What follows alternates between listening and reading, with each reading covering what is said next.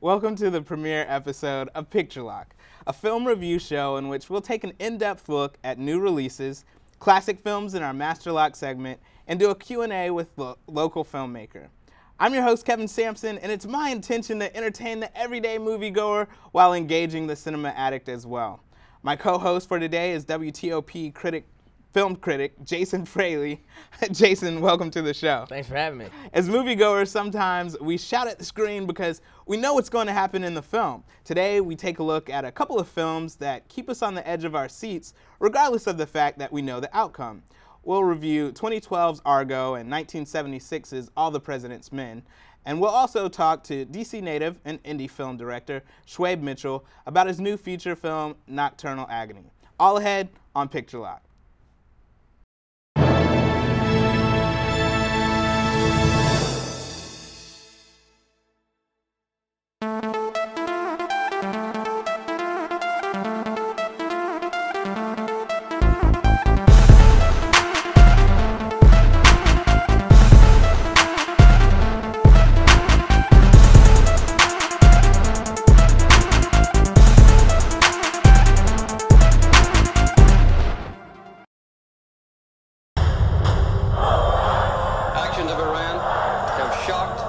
Civilized world. Let's go. Threat everything. Our embassy has been seized and more than 60 American citizens continue to be held as hostages. If we're going to go, then we need to go now.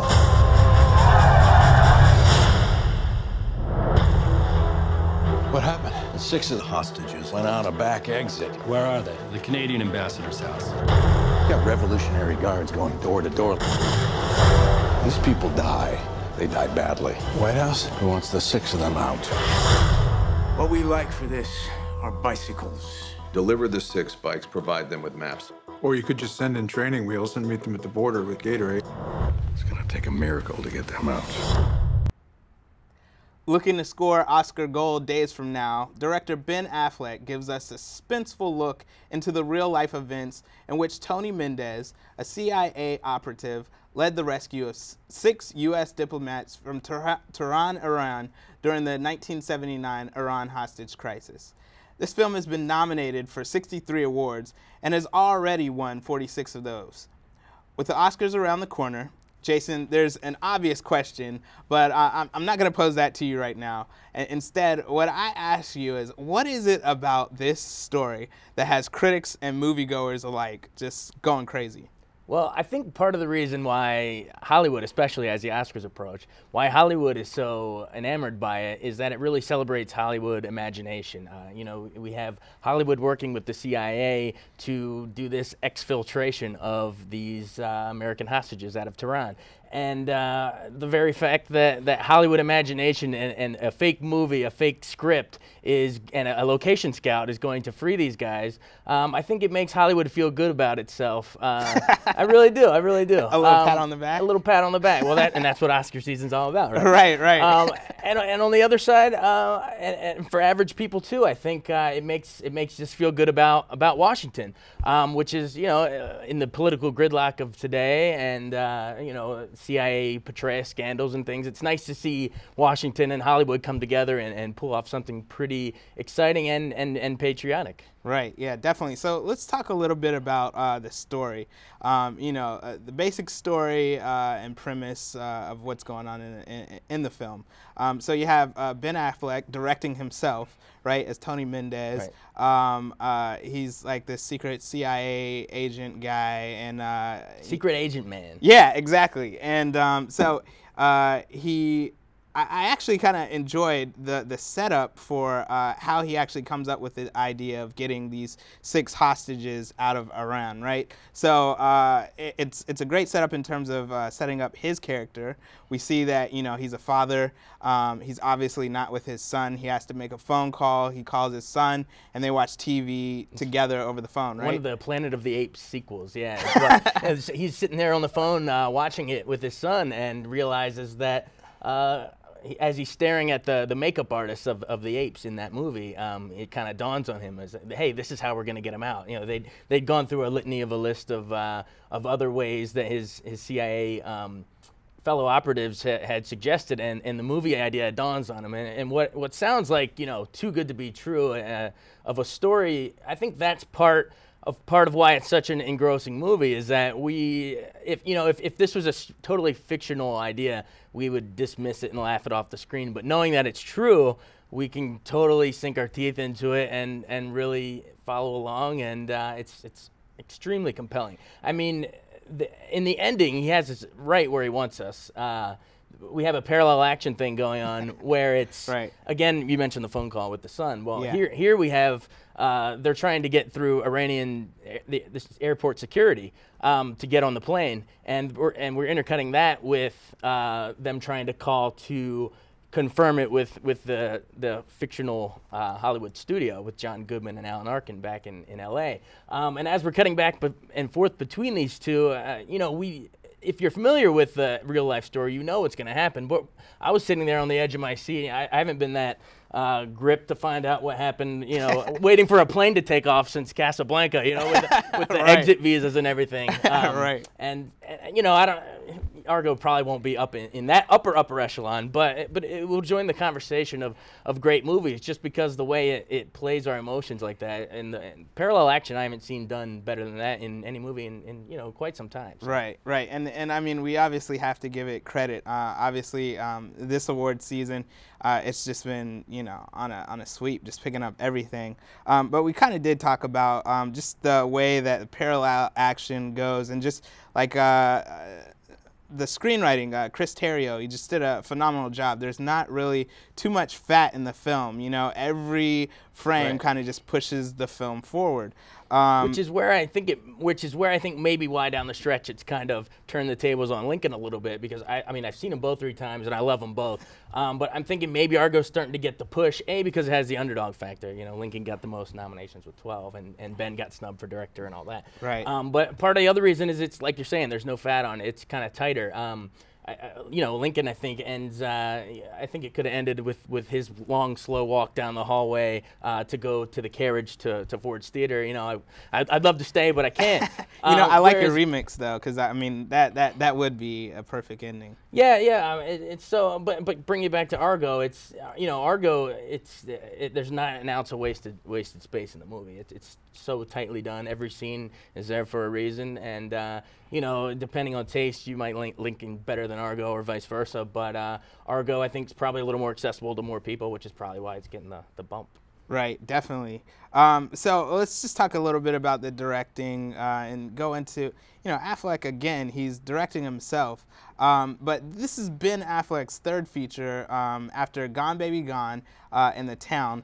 There are plenty of directors that just because of their name is attached, right? We probably want to check out the movie. There's Scorsese, Spielberg, Spike, Christopher Nolan, James Cameron, the Coen brothers, etc. But do you think that Ben Affleck is now placing himself with those directors? I mean, he's had 3 solid films now, and obviously this 3rd and his most recent is really getting critical acclaim. Yeah, I mean, I think he's got a ways to go to be put in a class with Scorsese and the likes of them. But yeah, I mean, I think we're starting to see a guy who's actually, arguably more talented as a filmmaker and a storyteller. Because let's not forget he also co-wrote the Oscar-winning script for Good Will Hunting. So you take that and the films he's directed, most recently Argo, which I think is his best directorial efforts to date. I think he's starting to become a better storyteller / filmmaker than he is actual actor. Not bad as an actor, but not. I'd say rather average actor versus a really rising presence as a director. Some of the things that I see he does in Argo that maybe you missed the first time you watch it. The first time we're watching a movie, it's a thrill ride. Argo, we're on the edge of our seat. Right. But what I think makes the great movies and the ones that do well at the awards is when you come back and you watch them multiple times and find cool directing techniques. Right. We already mentioned the parallel action. There's a couple cool transitions that I noticed where Affleck will spin a ball on a table and then it'll cut to a spinning record of Led Zeppelin playing when the levee breaks. Right. But and then another cool thing I noticed was the scene you mentioned when he calls his son to talk about the Planet of the Apes movie, where he gets the idea to do the exfil. Right. You'll notice he could have set it up, however, where the son answers the phone in any way. The son could have been laying next to it and picked it up. You know, that's what the director does. They do the blocking. Right. And instead, he shows the phone in front of a railing, which is almost like a jail bars, and the son comes up over it, reaches over the jail bars to answer the phone, and it's almost like, all right, we're going to exfil, Dad. So, you know, we're bringing these guys out of the imprisoned trap there in Tehran. There's some really sweet camera moves through the CIA headquarters, which we'll talk about more when we get to All the President's Men. But there's a lot of cool directing things going on, and also one final thing I noticed was when they're driving through the van, when they're in the van driving through the market to do their location scout, their fake location scout, you'll notice that a lot of the shots of the other characters in the van who are pretending to be the producers and the writers and the crew of this fake movie, the hands, it's always handheld on them. It's shaky as Iranian citizens are pounding on the windows, but you'll notice that every shot of Affleck in the driver's seat is like a lockdown shot from like one of those waiter trays looking straight at him. Right. And I think it kind of shows he's the calm presence in the storm while the rest of them are jittery and, you know, noticing the people pounding on the windows. Affleck is just smooth, cool, calm, and collected. And that's just the kind of directing stuff that works on you subconsciously. Yeah. But I think that's part of why we enjoy the movie, and that's kind of like the art of the film language. Yeah, definitely. And I think also, you know, TV is a big thing, right? So we live in a day and age now where we get our news like on our cell phones. Back then in the 70s, you know, we're getting the news from actual TV. I think, you know, obviously, I don't think we were around in the 70s, but my mother said that, you know. We were a thought. Yeah, we were a distant thought. Maybe. But she said that I think it was because of the hostage crisis that, was it Nightline was created? So, you know, at that time we didn't have our 24/7. Right. Exactly. But within the film, we see where the TV is such a big integral part, right? So they're watching the news as it unfolds in CIA headquarters and, you know, back in America. And then we cut to the news cameras that are actually covering the Iranian women as they're talking about, you know, how, you know, we want justice, et cetera, et cetera.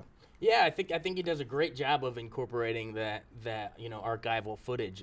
You know, one minute we'll see a fictionalized, you know, written screenplay scene with Affleck and other actors, Tate Donovan and whoever, and then seamlessly we're cutting all of a sudden with Tom Brokaw and Peter Jennings and watching that actual news footage. And a lot of times it's hard to tell, you know, what was staged and what wasn't, especially in the opening scene where the American embassy in Tehran is stormed.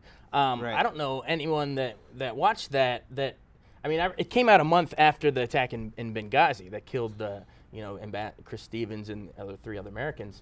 And I was sitting there in the screening of Argo, and it was just rushing. I was like, oh, this must have been what it felt like. Right. So it just felt like, I think that's part of why it's also rising too, is that it's in the Oscar buzz, is that it's just this, it's almost like it caught the zeitgeist, you know what I mean? Like it was a movie for its time, and you know, when you make a movie, you try to make it relevant, but you have no idea that Benghazi's going to happen, and then boom, there it happens in Libya, and we watch it unfold on screen at the theater. So I think that's part of the power of it. Yeah, definitely. And I mean, you kind of talked about the pacing. So this is a suspense thriller, right? And again, it's amazing that we know the outcome, but like I'm holding my breath. So so part of it was his pacing, right? So we're on edge, you know, like we said, when you know, they're storming, but then he also takes a moment to slow it down. So let's talk a little bit about the characters, because we have Alan Arkin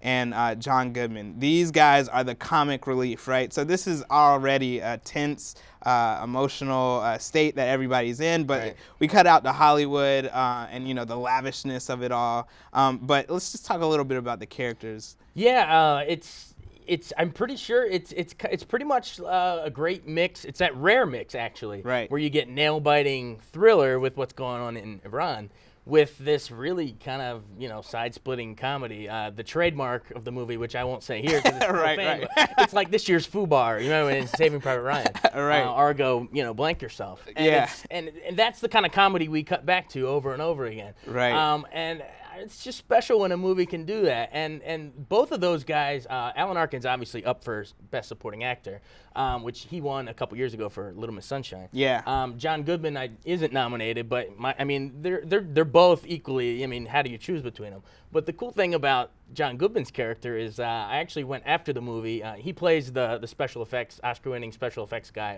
who did the Planet of the Apes, Chambers.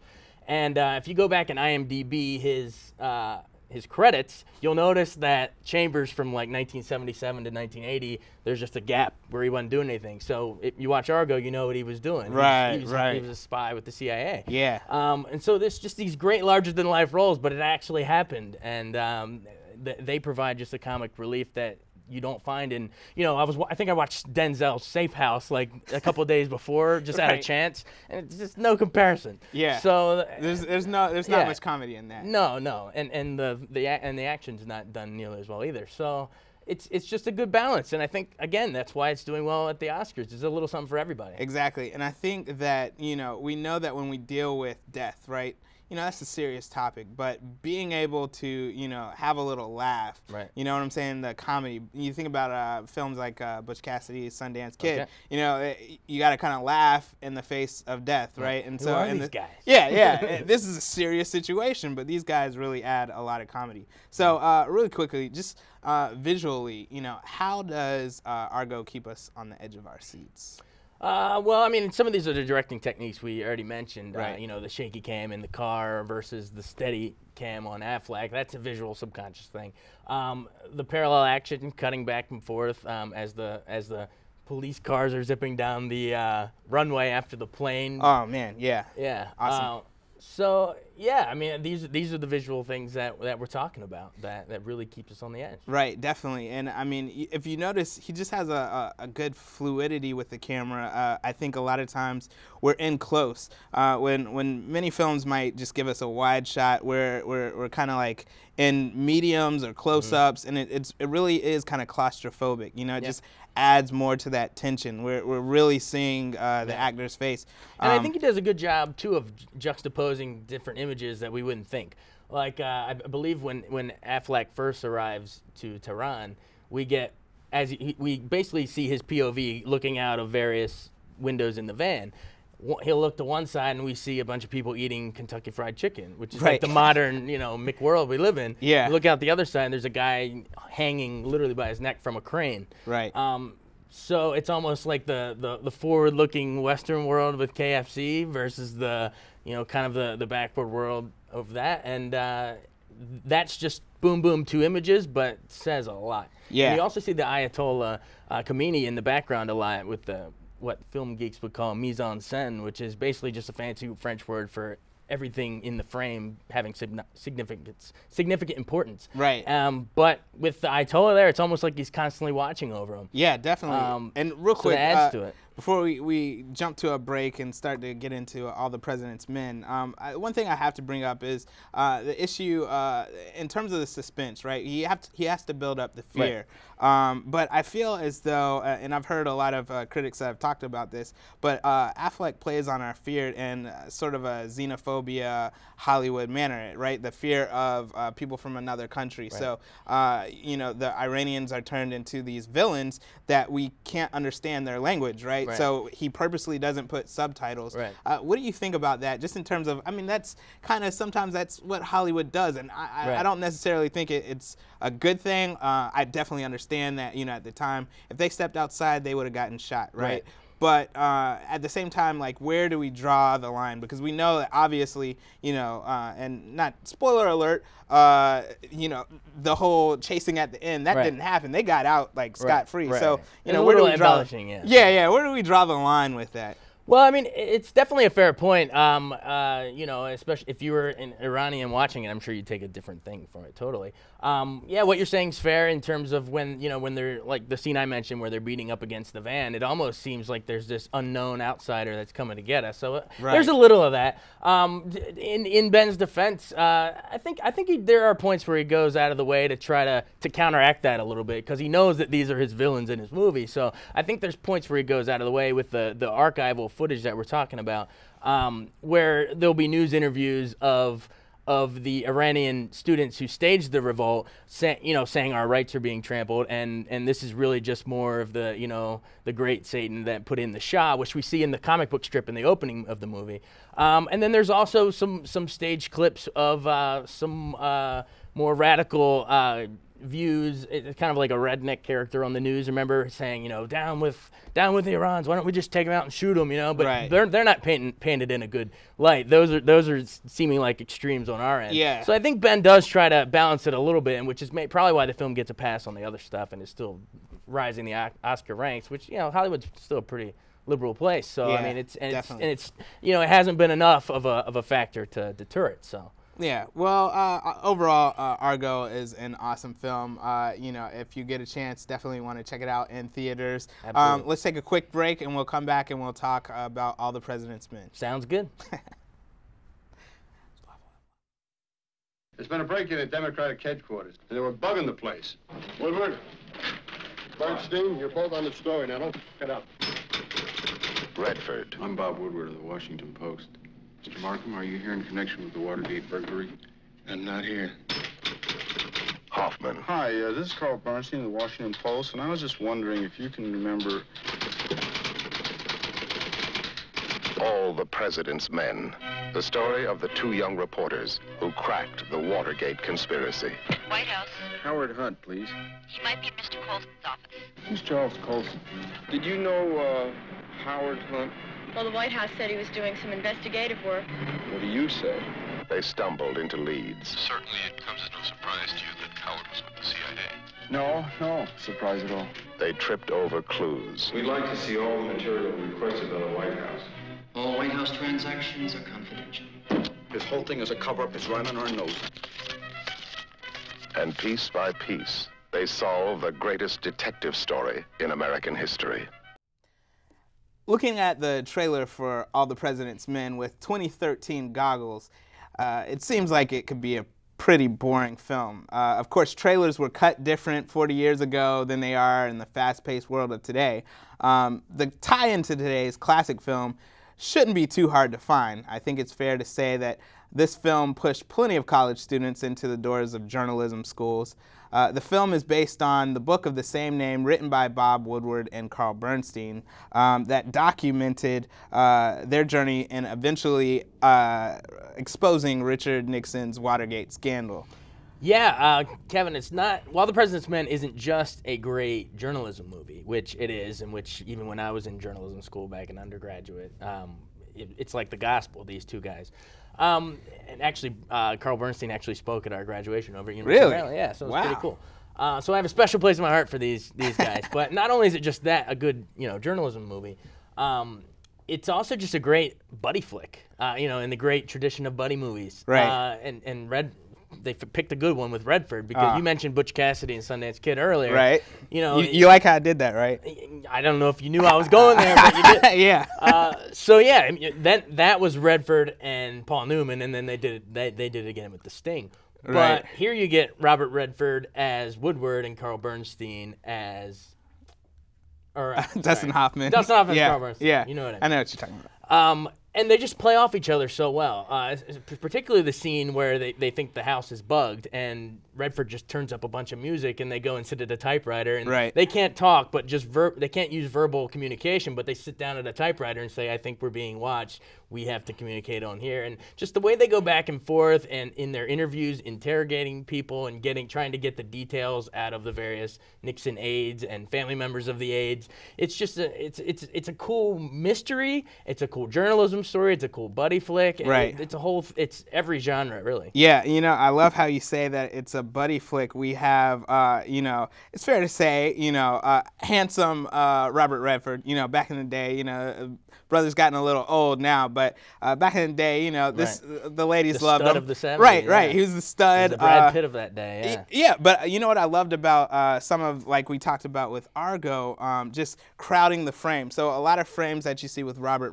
Redford, you see books piled up on his desk, right? So he's supposed to be like the handsome guy, but yet at the same time, like he's kind of unkempt, Right. But then we have Hoffman, who is kind of like more the seasoned journalist. You have that infamous scene, and I like how they kind of start their relationship, in which Hoffman grabs, the thing that Redford's writing. Yeah, exactly. He had just printed it out, and then he starts typing on it. He's like, "Look, I don't care the fact that you did it. It's how you did it." And so from there, we see this like love-hate relationship, but they actually work together, and it's like you said, it's like a buddy film, but at the same time, it's a mystery, a suspense thriller. And it's almost like a little mini competition between them, Right. But it pushes each other to do better and better, and together, rising tide raises all boats, and they go from measly, Metro reporters or whatever they are at the start, and to the end, they take down the president of the United States and change the history of the world. These two guys typing away on their computers in the background. They show Nixon's second inaugural address on the TV, but back in the background, Woodward and Bernstein are there typing away, and those are it's a different type of hero, but it really kind of glamorizes, I think, what good investigative journalism is. We've seen there's definitely lots of bad, sensationalized yellow journalism. You have the Citizen Kane over, journalism. But this is like investigative journalism as it should be done. Yeah, definitely. And again, we're talking about the 70s here, right? So it's not computers, like you said. It's typewriters. They actually had to get out and go somewhere. You can make a phone call, but you actually had to go to the library of Congress. Right, to look it up, and you got that infamous shot where they go up to the top. So I thought it was awesome in terms of like the tie-in to Argo. They're both in the 70s, but with All the President's Men, I think that Affleck had to have watched that film before he started directing Argo, because you talked a little bit about just some of the camera moves, and we alluded to it earlier, but just in terms of how sometimes either we're moving with them through the news building and everything, and then sometimes it's actually locked off. Like there's a nice scene, and this is why this is a master lock, film, where it's a 6-minute single take of Redford, and he's just on the phone, right? And then in the background we have the rest of the newsroom, and they all crowd around the TV because something's going on, and they're making noise, but yet he's the only one working, again with his books and everything. But we slowly just push in, just barely notice it. Exactly, just to kind of like engage, the viewer as you're watching. You're just like, oh my goodness, like who cares what's going on in the background? It could be World War III, but we're so engaged. So let's talk a little bit about some of those different techniques as well that we see in All the President's Men that I think were also used in to Argo. Yeah, I think Affleck definitely had to sit down and watch it. I think he knew he was making 70s political thriller with CIA involvement. This must have been like a handbook to him, I think. And it's there from the opening of Argo. You'll notice that Argo, the opening credits, they show the different studios. They show the old school 70s Warner Brothers logo at the beginning of Argo. Yeah, the red and black. Yeah. And so from right off the bat, we know it feels like we're watching a movie from that era, which was a great era. From, 67 to 80 is like some of the best American movies ever made. Don't get me started. But yeah, and I think he used it as pretty much like a blueprint. You'll even see some of the art direction in Argo. You'll note the CIA headquarter buildings. It's got those big fluorescent lights on the ceiling, which is just enlightening the whole space, and that looks exactly like the newsroom in All the President's Men. Some of the camera moves through the newsroom and the CIA headquarters, these long dolly tracks through the desks of the various things, just following these characters, like kind of cutting through the midst of all these coworkers. There's a lot of parallels, and then also you have what you said, the Redford was kind of the scene of like a pretty face, kind of like the hunk, that the girls would go crazy over. And then with movies like this, he's starting to prove that he's a legit, technical actor too.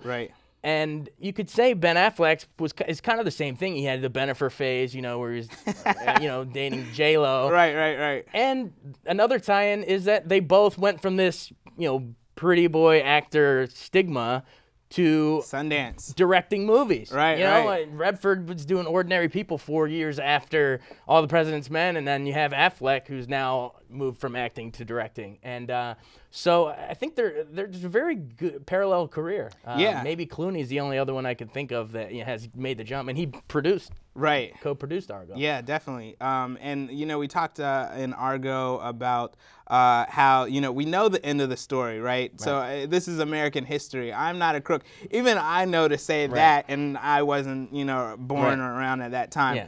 And, you know, not to say it, too. Right. But let's talk a little bit like we did with Argo in terms of how, what is it that makes that film successful where, you know, we even though we watch it and we know the ending, it's still like engaging. It's true. Everyone knew that Nixon resigned, and when the movie came out, it was like 2 years after he had resigned. Yeah. So, which to me is why I think, which is probably why they ended the film the way they do. When I try to show this to some other people, my age colleagues, just average viewers too, not like cinephiles, like expert people. Their one complaint is always that it kind of rushes through the very end. It shows a long, detailed journey, and then they use the teletype to just rattle off the headlines at the end. Yeah, you know, they ran out of the budget. Budget. No, I doubt that. It definitely seems intentional, obviously. Right. But you know, the part with the tapes, they find the deleted tapes, and the fact that Nixon resigns. That's the complaint I always hear, but you got to think about it in '76. That was what everyone had seen plastered all over the news. They knew that part of the story. Right. But the journey there from measly reporter to, you know, these award-winning journalists is kind of the meat of the journey. And I think the way they keep it interesting, despite we know how it ends, but I think they just keep it interesting by showing us all the cool journalism techniques. You know, I'm going to stay on the phone, and if I get to 10, then it's a confirmation of the source. Or, you know, things like that. Right, definitely. And he's writing notes on his napkins and jittered on coffee. And, right, so let's talk about that, though. I think that also helps with the pacing of the film, right? So there's so many times where Redford and Hoffman, they're going to talk to a potential source, right? And as they do it, they slow down their pace. You know, they're trying to be sensitive to the situation, and they ask their questions clearly and articulately, right? And then as soon as they get back, they're like, you know, like you said, he's pulling out notes. He can't find enough notes. Where did I put the other piece of, you know? And it's funny how they just take you on that ride where you're like, oh my goodness, you know, and then all of a sudden, like, you're, like trying to piece everything together. So I think the pacing parallels between the two films, you know, it's definitely there. Yeah, like we said in Argo, it's you know, you have the comic relief back in there where it slows down, and then the rapid fire thriller part, and then All the President's Men is the same way for the reason you said. I mean, it's there when you're interviewing someone. You're going to want to slow it down. You want to sound professional. You don't want to spook them. These people are under enough stress. At this point, they're thinking their lives are in danger and their house is bugged. So why are they going to reveal stuff unless you come at them calmly and But then when it's back in the newsroom or in their apartment on the typewriters, it's slide it over type, slide it over type. Here's my napkin. Here's my notes on this napkin. So. I think in any movie you want those peaks and valleys. You want to be engaged on the edge of your seat, and then you need to relax, because if it's just constantly, it's a tiresome. So right, definitely. And in All the President's Men, we're introduced to the infamous Deep Throat character. So it's actually it's funny. We're right here in Arlington, and apparently the garage that they met in was actually in Roslyn. So again, a film that's close to the DC metro area. But obviously, like with the Deep Throat character, it adds a lot of suspense. And like you said, even the character and how Redford interacts with the character brings a little gravitas to the film. And with Redford, that infamous scene where he comes into Bernstein's house and but you see that film that again in The Firm, right, with Tom Cruise later, where he does the same thing with his wife. It's amazing. And then of course we have the Tom Cruise running, because just side note, Tom Cruise runs in every single movie. Everybody runs, as they said in Minority Report. Right, exactly. But yeah, these are just some of those great cinematic, characters. And the lighting, I love. Well, you mentioned Deep Throat, how he's in the garage. He's always in the shadow. The first time we see him, it's just you see legs sticking out of a shadow, but then you see a cigarette lighter go off. So it's just like a little flash of red in this shadow. Right. And it just makes him a really mysterious character, saying, follow the money and giving these little clues. And to the point where at one point they think they're being watched, and he just ups and vanishes. We see Redford's POV, and Deep Throat's gone. It was like Batman, right? and actually as Redford's leaving the garage and he's walking down the street, the camera's actually it's following him. Right. And all of a sudden it's a quick zoom in, and he turns around with a gasp, and no one's there. Right. So there's some great. The director is a guy named Alan J. Pakula, who he actually produced To Kill a Mockingbird. Right. Pelican Brief as well. Yeah. Later on, and he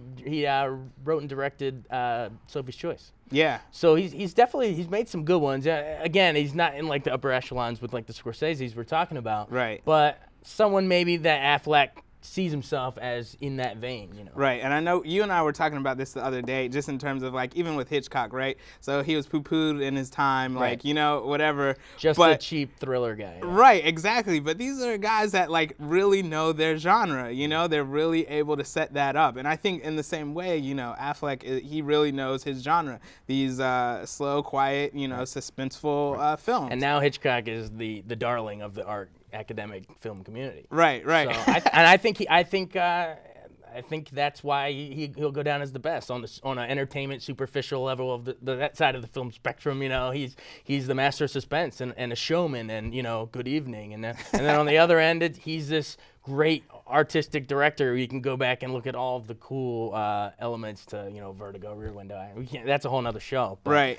But yeah, I think and bring it back to Argo and All the President's Men. I think the reason they're both so successful is they master that art, real skill technique, with just an entertaining thrill ride. People are going to go to the theater and see Argo and think, that was a great movie. I laughed my butt off, and I was on the edge of my seat, and I have no nails left because I was biting my nails. But then they'll see it a third time when they go bring their buddies, and then they'll notice cool stuff, like we were talking about earlier. Yeah, definitely. And that's a great movie. Yeah. Well, Jason, appreciate you just going through these Argo and All the President's Men. It was a blast. Yeah, it's been great. We're going to take a quick break. Again, welcome to the premiere episode of Picture Lock, where we focus on film. In the last segment of the show, I'll sit down with a local filmmaker to the DMV area and chat about their latest film and hopefully give an in-depth insight as to the process of filmmaking from their point of view. My next guest is a DC native with many hats. Shuaib Mitchell is a director, writer, and producer. His new faith-based feature, Nocturnal Agony, is loosely based on his own life. Shuaib, welcome to the show. Thank you. It's a pleasure to be here.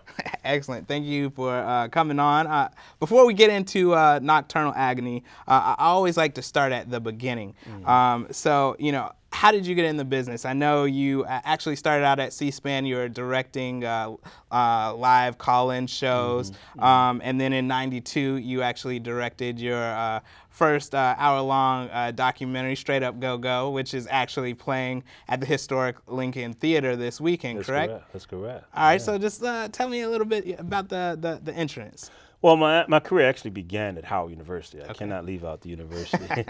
I studied film and television production at Howard under an outstanding, renowned faculty that included Holly Garima and Abby Ford, many of renowned, and I can't forget Alonzo Crawford as well, who taught me the craft. And from there, I was fortunate enough to get my first job, as you mentioned, out of college. I believe I was fortunate to begin working like a week after graduation. Wow.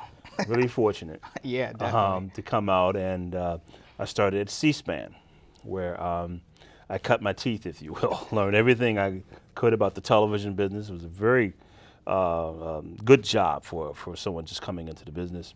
And after my third year, I began directing the nightly call-in shows, the live call-in shows, as well as the Sunday afternoon or evening shows as well. I believe a show they still have one called Book Review. Okay. While at C-SPAN, a group of Howard graduates, myself, Sawandi T'Chau and Fred Brown Jr., decided to form a partnership, and we formed a company by the name of Progressive Productions.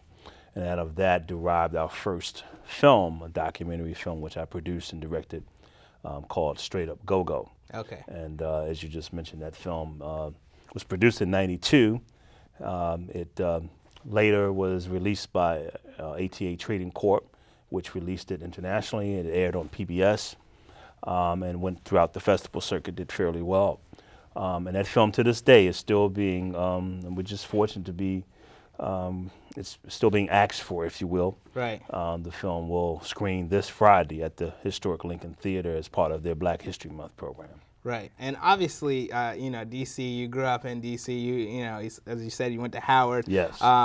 Go-go music. You know, that's DMV right there. No question. So it's obvious that you do tell tales that involve the DC area. So I can tell you have definitely a love for the area. And moving into your next film, 2007, Two Saved, which you can check out on Netflix right now. I saw that last night.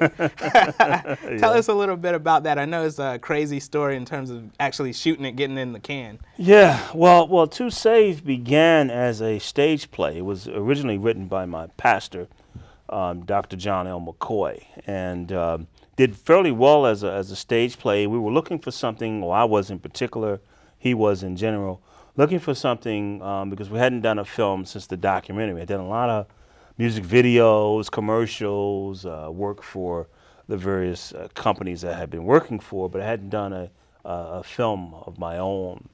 And so we wanted to do a film to get back into the marketplace, and the script, Two Saved, seemed like a perfect vehicle to do so. So I took the play and adapted it to the screen, and we casted the film with local talent from the New York area as well as DC, and came out with a wonderful product. The film, the thing about the film that was unique, that we shot the entire feature film in 2 days, 2.5 days to be exact. How you pull that off, I don't know. That has to be crazy. A lot of coffee and long nights, my brother. I think it was something like 18-hour days on certain occasions. But the thing about that film, it was such a labor of love. The entire cast, and this is literal, I mean, are like family today. Some of the actors who played in Two Saved also starred in Nocturnal Agony, my current film that we'll talk about later. And I attend all of their plays, births of children, and they do the same for us. And so we really became like family. It was a family atmosphere. Right. Everyone was there really for the cause of the movie. And so we're able to pull it off because of that. Otherwise, it wouldn't have worked. Wow. So, you know, as a up-and-coming directors that might be watching the show, you know, what were some of the things that you learned from that experience that propelled you forward to Nocturnal Agony before we get into that? Well, one of the major, a lot of things. It was my first film that I dealt with SAG, Screen Actors Guild.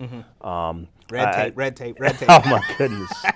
The good thing about it was that with that particular film, the experiences between Two Saved and Nocturnal Agony were night and day because of the budgets. Right. The budget we had for Two Saved was actually around $15,000. Okay.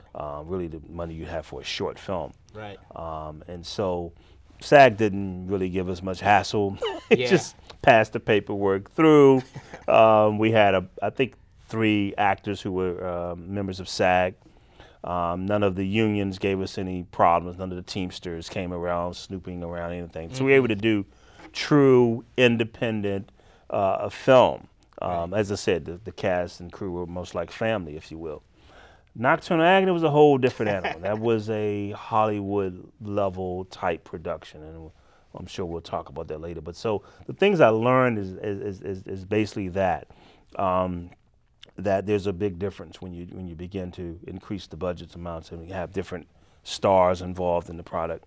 I also learned how to shoot fast, and I think the director of photography and I, Parrish Smith, we had worked on a number of projects before, And so we came in with a plan, able to execute that plan with efficiency and knowing that we have to get in and then get out.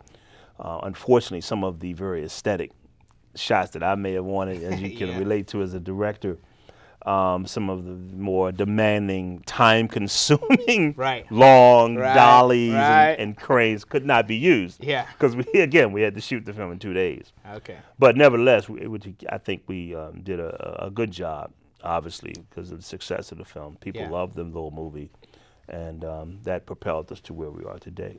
Awesome.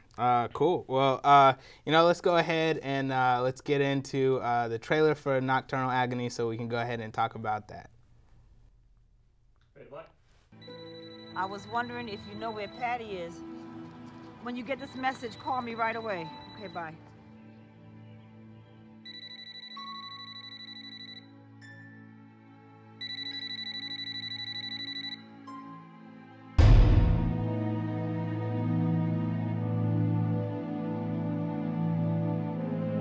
I had every intention of telling you sooner. But time got away, then after a while, you two were doing so well, I didn't want to bring you any problems. Besides, I thought Patty would have told you by now anyway. I'm sorry, son.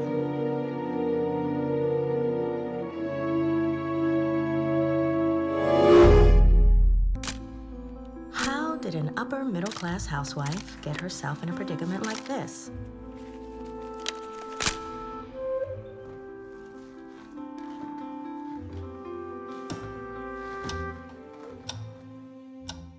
I don't know what to think. All I know is that I'm just tossing and turning every night, contemplating where I failed as a parent. God, you failed no one. Well, why is it happening then?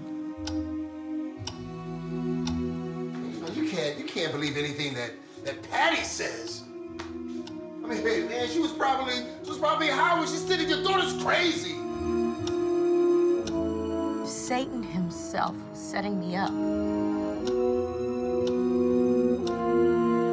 Are you being held hostage? I'm sorry. We couldn't save the baby. I think all my problems began the night my daddy left. Wow. So, Shuaib, we just watched the trailer. If you could just give us a summary of, what the film is all about. Well, Nocturnal Agony is near and dear to my heart because it's loosely based on a true story, my own personal story of my wife and I. Although a lot of the elements are not factual, we kind of based it on some of those elements. It's essentially a story of a young woman who's seems to be on the surface very successful, but in reality she's dealing with some very dark demons, demons such as bipolar disorder, addiction, and we find out later that she was abused as a child. And so her drugging, if you will, is a byproduct of these experiences. And so it's one of the, and if I may say so, I think it's one of the most ambitious films done in Hollywood to deal with these kind of issues. It's the only one I've seen of its kind that truly deals on a very serious level some of the more taboo and unspoken or hidden issues in society today. Right. And I guess you kind of, if you might talk a little bit, you don't have to go into too much detail, but what inspired you to write the film? And just like, as filmmakers, we have a dream, a vision of what we want to display with our art. So what was your thinking behind the process in your writing? Well, as I mentioned earlier, this is loosely based on my story. So, to be honest with you, Kevin, it was very cathartic. It was a very difficult process. And the first few drafts, I really wasn't telling a narrative film, a story, if you will. It was more of a diary. I couldn't see it, but I was struggling with some issues, if you will, because I was more to the truth and not to what you see today on the screen. Yeah. And so I hired a Hollywood script consultant, Marilyn Horowitz, out of NYU, New York. She and I began to work on the story and flesh it out. She gave me some wonderful feedback, and we began to really work on the, as I said, the character development and the narrative, and really put together a, had to take out a lot of the truth and use creative liberties, Hollywood liberties, right, frankly, and come up with some fictitious things that made a more telling narrative, but yet stayed true to the essence of the story. So I was really inspired to tell this story after, unfortunately, my wife passed. And the original concept, it was, again, based on a play that my pastor had written by the name Nocturnal Agony. However, this adaptation is a true adaptation. It's really totally different from the play itself. As it began to evolve, as I just stated, I had to really change a lot to tell a compelling story and not tell, you know, a book. Yeah, right, definitely. And I mean, you know, we just talked about Argo and All the President's Men, and it's the same thing. It might not have, you know, some of the serious elements that your film has, but, you know, taking those liberties to entertain the masses, but at the same time keeping it true to, as you said, you know, the underlying story and the underlying message. You know, you have an ensemble cast in this film, right? And I know, as you said, you have some old, you know, cast members from To Save that show up in the film. And as you said, also, you have Lawrence Hilton Jacobs and Vernee Watson. Can you talk a little bit about that, right? For the director that's watching and, you know, wants to get to the next level. You know, as a director, you know, sometimes that would make me nervous. You know, what am I gonna tell him? How did you approach that in your directing? You know, how do you work with your actors? Well, the first thing I like to start off about is to talk about why we went after certain names such as this. When we had To Saved on the festival circuit, my producer and I, Mary Colbert, we began to find get a lot of feedback that, hey, Brother Shuaib, I love this movie. Right. I would love to program it on X network, X cable, but it doesn't have anybody in it. I don't know these people. Right. I was like, well, what does that have to do with anything, you know? And so we began to see that, okay, you're going to have to, in order to, as you talked about, go to the next level, you're going to have to package your movie with certain elements, stars that you believe that you can get for a certain financial package that would fit within your budget. I mean, obviously you can't get Halle Berry or I couldn't, you know, get Denzel for the movie. But you couldn't? No. Wish they could. If you know him, tell him to give me a call. I'll holler at him. Okay, holler at him for me. But I think that what the film director wants to do is to begin to look at someone who may be, what I try to do is get people who had the hunger, or I could see that they could really use this vehicle to either resurrect their career, similar to what Quentin Tarantino did with, you know, both Reservoir Dogs and, you know, Pulp Fiction. You know, we resurrected the careers, you know, of John Travolta very well, and Samuel L. really got his shot. Yeah, definitely. Took his career to a new level. Yeah. And so we were looking for people just like that. And obviously, the first person we approached was Vernee Watson. I had two people in mind. I had the young lady who starred in Rock. I don't know if you remember the with Charles Dutton. Yeah. I was considering her, and Vernee Watson. Okay. And so actually, literally almost a flip of a coin. I had both of their agents' information before me when I began the process, and Vernee just happened to be first. Right. Her agent responded immediately, and we began negotiating from there. Okay. From there, it began to propel. We had a number of stars, I won't name their names at the moment, that actually had signed on to the project. We originally, when I wrote the script, I had a major R&B star that would star as Patty, the woman in the film. Right. She signed a LOI, and we thought we had a deal, but you know, as Hollywood goes. Right. Somehow, when the film was written, when I had the script, sent it to her agent, she got amnesia. Said, "I don't remember this project." Wow. And so we had to table that. Yeah. And went on to pursue the other people Obviously, it's a lot to deal with as a director. It's the highs and lows. But obviously, for the characters that you have, the name Hezekiah Walker, people that we know, they obviously looked at the script. They said, there's something about this I want to sign on. And specifically, we look at some of the deeper topics that are covered. But I think you did a really good job of not just showing the pain and the torment, but also the healing aspect. So talk a little bit about that, especially as you said, in African American communities, sometimes, bipolar disorder, what's that? Or, it's something that you're not really going to talk about, but just talk about that in terms of the healing aspect of the film as well. Well, I'm glad you brought that up, Kevin, because in my opinion, the movie is not effective without redemption and healing. If you simply talk about someone drugging and don't deal with what's the root cause of their behavior, or you simply talk about the behavior and not talk about that there's hope, though. Right. There's healing. That's what makes it a worthwhile endeavor. To me, the film is, I don't want to do a film that simply states facts, if you will. We all know that there are people who are addicted to drugs. We all know that there are people who may be suffering from mental illness and bipolar disorder in particular. But many of us don't know the root reasons. Yeah. We don't know the causes. Yeah.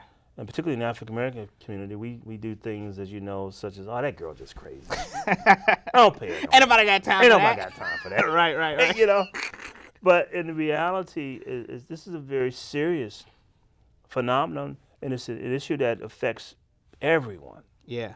And so that's why I insisted upon, or wrote it in that way, that there be healing and redemption at the end. Mm-hmm. And quite frankly, we've gotten a lot of, or some, from the Hollywood establishment that they want the film to be shorter. And I'm like, the whole third act is about healing and redemption. The first two acts move along quickly. It's rapid.